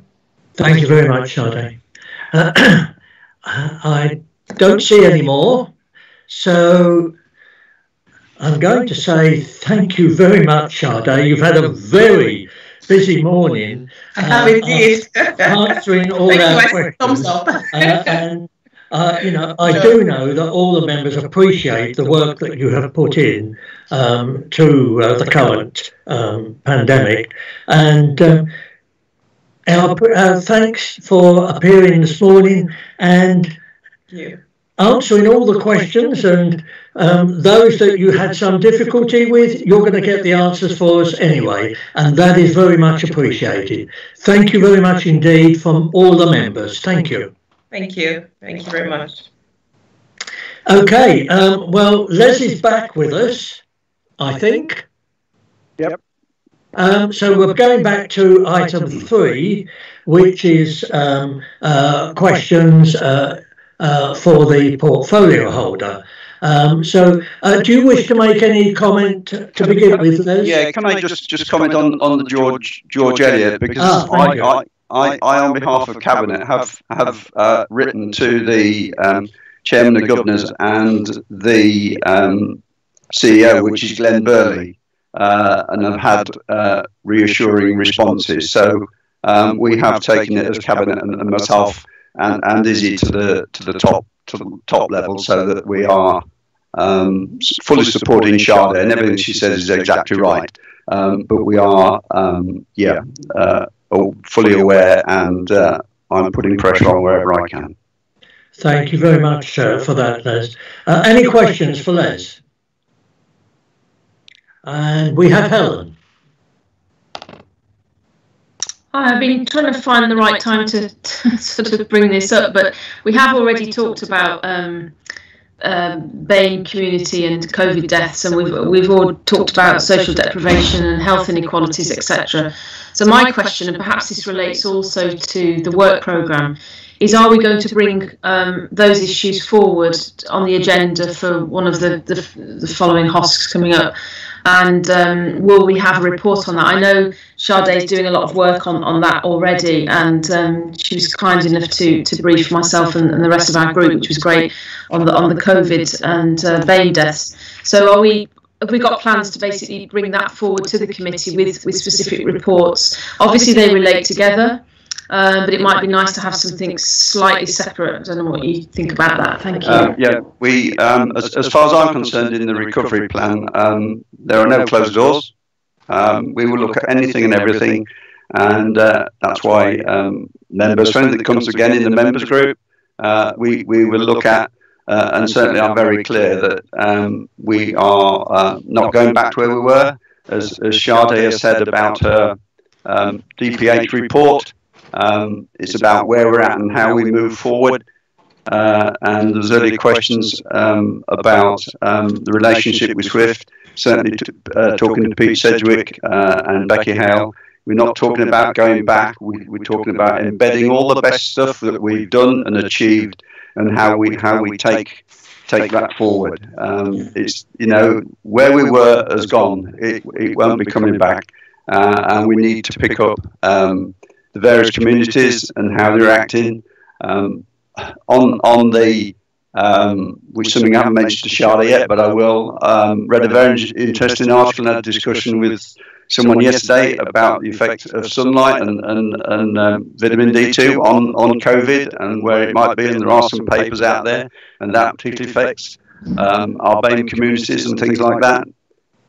So yeah, there's probably things about that we still need to look at and move forward. Yeah, because although COVID obviously has been a terrible incident for everybody's involved in it, etc., it is an opportunity as well. It's a real opportunity to really drill down on social inequality, health inequality, see the connections and build on that, and sort of move forward and try and solve some of the problems we've got in the county, in the north of the county in particular. Thank you. Yeah, I think it is, and I've had that discussion with Ken Burley about, you know, because it came out of my discussion with him about the George Eliot, is that our communities are very different, and perhaps we need to do more recognition of that and deal with it, as Sade has said, and we will do. Thank you. Helen, yes, I agree with you. Perhaps you could put a note together and share it with Jerry and myself, and we'll look to getting those items onto the agenda following our spokespersons meetings. I think they're very relevant in the current time, and let's see if we can now nail some of them down. Yeah, great, thanks. Any more questions for Les? Okay, you've got off scot-free, Les. Yeah, perhaps it's come late, Chairman.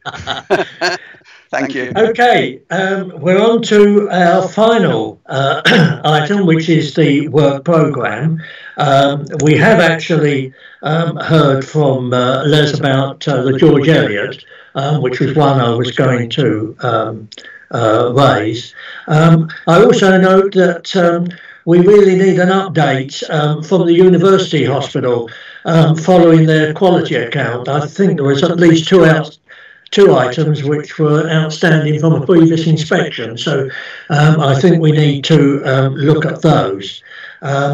We, at our last spokespersons meeting, we did highlight that we would like to see more briefing notes that is briefing notes outside of the actual committee meetings, and I know Nigel is looking at some of those that we can bring forward. We've heard Helen, and I think that, as I've said, is a very good point, and there are issues there that I think that we do need to look at. Has anybody got any other issues that they would like specifically to be considered for the work programme? I should say we still have a good extensive programme, but obviously the current pandemic is taking up a lot of time. Can I add something, Wallace? That's Claire. Yeah. So it's regarding obviously the changing face of healthcare that we've got locally due to COVID. We also have potential for funding on a 106 basis with the local plans that are coming in specifically for healthcare.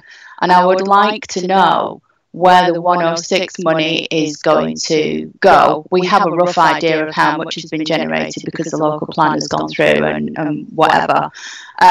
So based on what we've got locally, and I'm sure throughout the rest of the county as well, we have a rough idea of how much 106 money will be coming in for healthcare. And I would like to know where it's going and how we can get oversight on how that 106 money is being spent and if it's going to be affected by COVID. Because I do think this will actually reach throughout the entire county with obviously, like I said, with the local plans, etc., etc. So it would be something to have some useful oversight on, because it's not something that we really ever get into the nuts and bolts of, and I think that would be quite useful.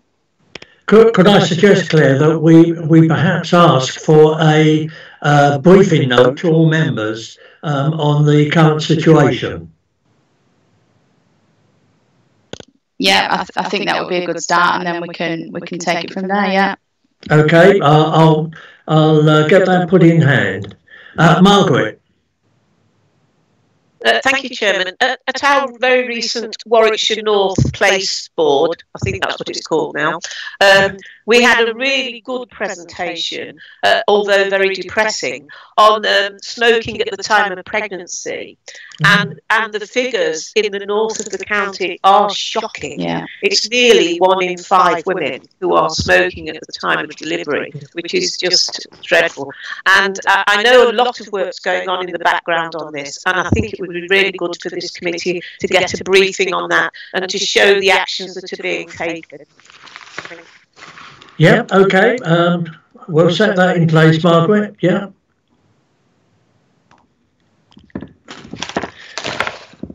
Are there any other suggestions, questions, comments for the...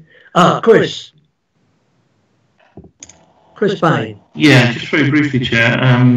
I think there will be issues about the legacy of the pandemic, because what we're seeing is increasing NHS waiting lists for routine matters, particularly electives, and what effect that will have in the longer term, we're not clear.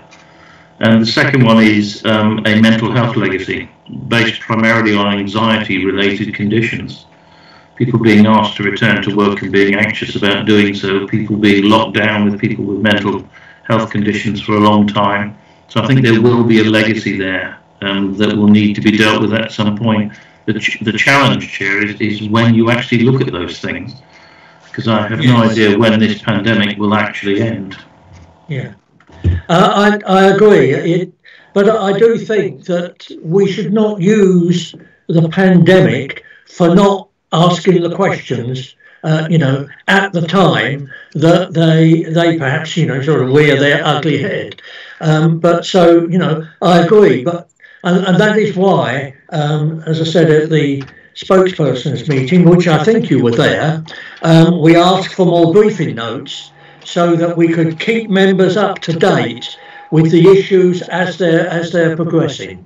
In particular, of course, for the responses coming from Warwickshire. So yes, I entirely agree with that. Any other issues? Okay, well, I think that virtually brings us to the end of our meeting today. Just a big thank you for all your patience. Oh no, all your patience, etc. And we've had one or two hiccups with people not being able to get in or being switched off. But we're still new at this game. But I think we really are getting a bit of a handle on it. If I can get a handle on it, I'm sure the rest of you can. So thank you very much indeed. And as they say, take care. Thank you. Bye. Bye-bye. Bye-bye. Thanks, Wallace.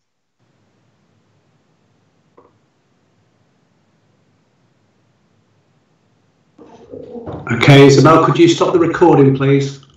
I have. I'm just wondering if streaming stops. I know you will anyway, but would you just ping me over that and I'll try and get on with the minutes then tomorrow? That's great, thank you. Yeah, sure. I'm going to email it to Public Eye later so they can upload it anyway.